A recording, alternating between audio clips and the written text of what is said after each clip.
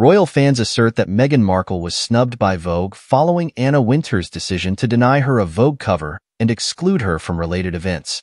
The allegations focus on Anna Wintour, the iconic leader of Vogue, who reportedly denied Meghan the coveted cover spot and barred her from associated events.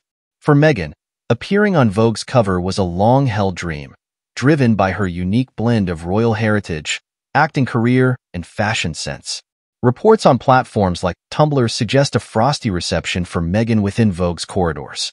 An anonymous freelance photographer with inside knowledge claimed that key figures within Vogue, including Anna Wintour, harbor negative sentiments towards Meghan. According to this source, Anna hates Meghan, Kim hates Meghan. I heard this from Kindle.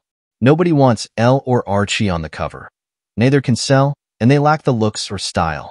Gigi could easily do it with a little push, but she values privacy. Rihanna's son is adorable. His parents are stylish and good-looking.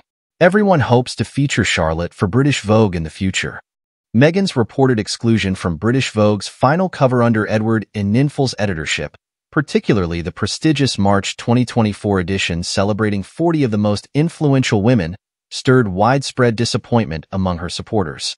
Despite her contribution as a guest editor for the Forces for Change edition in 2019, Meghan's absence from the star-studded lineup raised questions about her standing within the fashion industry.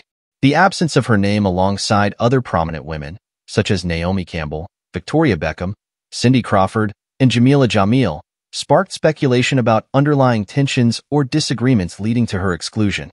Fans and commentators noted the irony of her omission, pointing out that several women featured prominently in the March 2024 edition were also part of the influential lineup she curated as a guest editor. Meghan's relationship with Edward and Ninful reportedly soured over time due to creative differences and alleged demands during their collaboration. Royal biographer Tom Bower explored these dynamics in his book Revenge, Meghan, Harry, and the War Between the Windsors, portraying Meghan as difficult to approach and detailing clashes over editorial decisions for the special edition. Bower's insights painted a picture of tension and professional discord that may have influenced Ninful's editorial choices for subsequent issues. The fallout from this perceived snub underscores broader debates about Meghan's influence and acceptance within elite fashion circles. Her aspirations to merge a royal background with a burgeoning fashion profile face challenges, with critics and supporters alike scrutinizing every move and decision related to her public image. Observers note that Meghan's journey from Hollywood actress to British royalty and subsequently to global activist and influencer has been marked by highs and lows in public perception.